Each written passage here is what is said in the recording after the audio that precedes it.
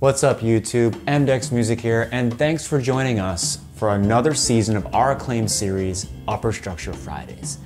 This season, we're going to talk about quartals as upper structures.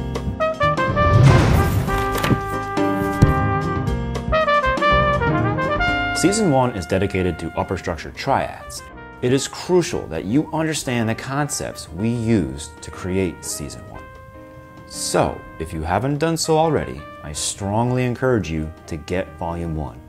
At least watch the intro to that season. I'll put a link in the description below, or you can click on this iCard. Okay, so assuming we're all on the same page with upper structures, let's talk about quartals. Most players think quartals are used only in quartal music, where you build chords by stacking fourths instead of thirds, or in modal music. But in this series, we're going to concentrate on the use of quartals as upper structures over standard chord progressions, such as 2-5-1s. So, what are quartals? For our purposes, we're only going to think of 3-note quartals. So every time I'm using the term quartal, I will be referring to those 3-note structures. So to make a quartal, we take any note and then we stack 2 more notes using fourths. So let's take the note C, for example, and then stack a perfect fourth above C. That'll give us an F. So now we have a perfect fourth. And if I stack another perfect fourth on top of that, a perfect fourth from F, I'll get B flat.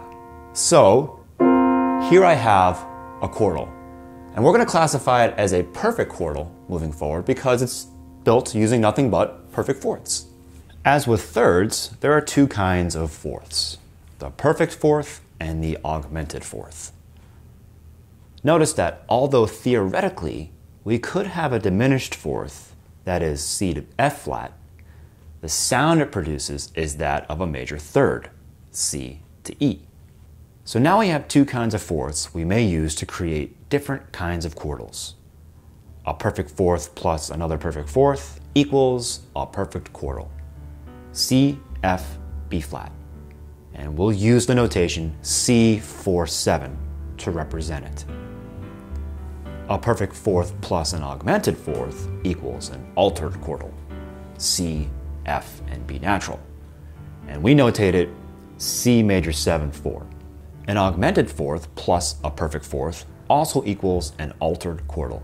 C, F sharp, B natural, notated as C major 7 sharp 4. And our last option would be an augmented fourth plus another augmented fourth. In this case, we get C, F sharp, and C again, which does not give us 3 different notes, but rather 2. This is not a quartal. It is merely a dyad. So we only have 3 kinds of quartals. The perfect quartal, 4-7, the altered quartal, major 7-4, and the altered quartal, major 7 sharp 4. So just a brief note on this notation. While it's not standard in the typical musical lexicon, these are the symbols we're going to use moving forward because they very clearly represent the quartals that we're talking about. Had we used the notation C7 sus4, we would have implied the notes C, F, G, B flat.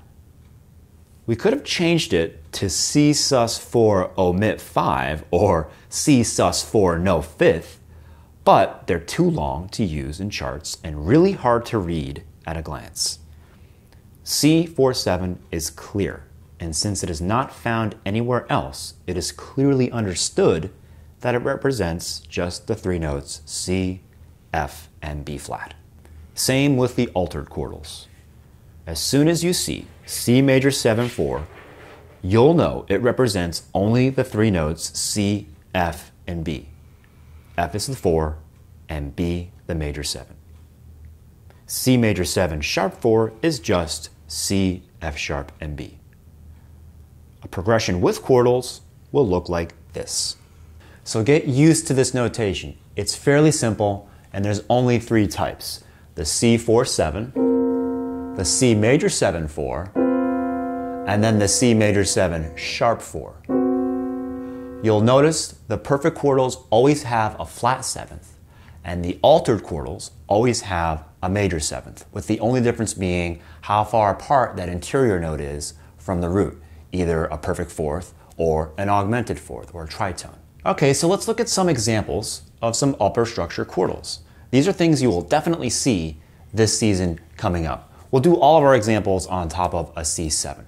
So let's start with a couple of perfect quartals. Like if you see, for example, D4-7 over C7, you're merely going to play this, a D, a G, and a C.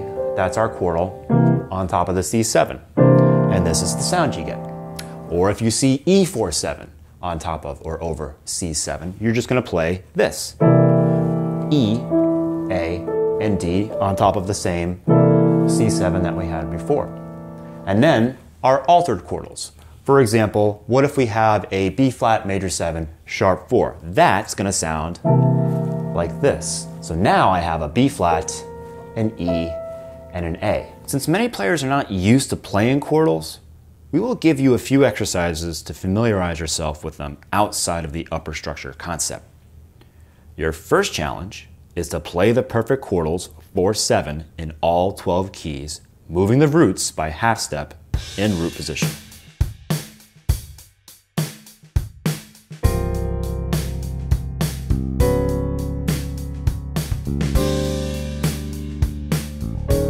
Next, we will play the same perfect quartals 4-7, but over 2 octaves, and I will explain why in just a moment.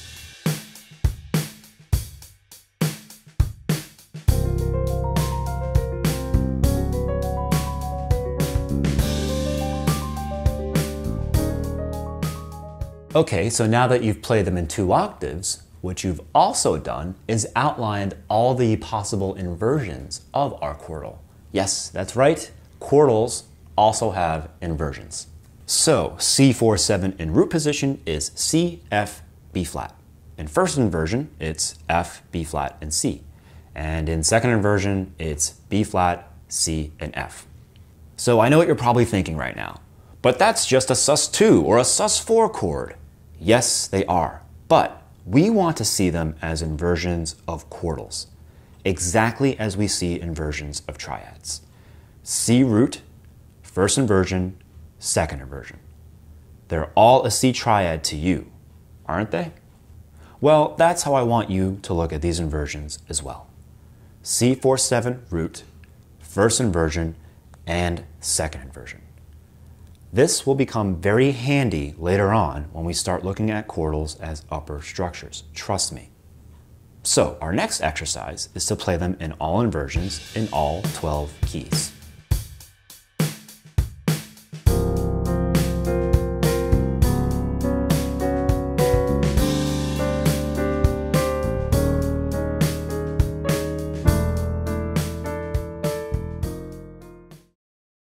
And here's the killer exercise. Play each inversion in all 12 keys.